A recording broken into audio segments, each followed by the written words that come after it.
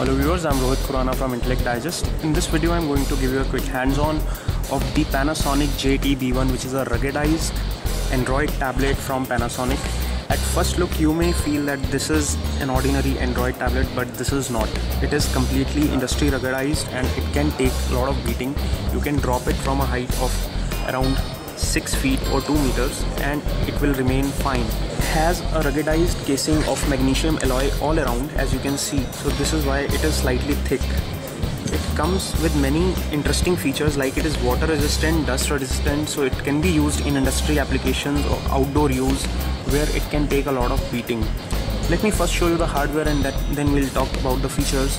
On the hardware front, you have a large screen over here which is 1280 by 600 pixels in display resolution. The size of the display is 7 inches.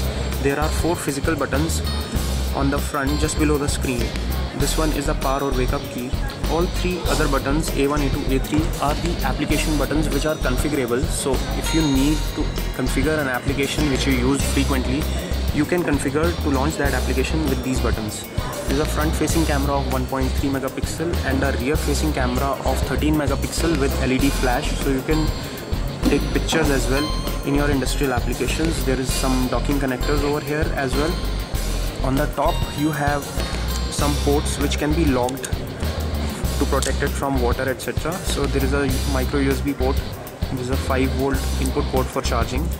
You also get a flap over here which has the audio 3.5mm standard port.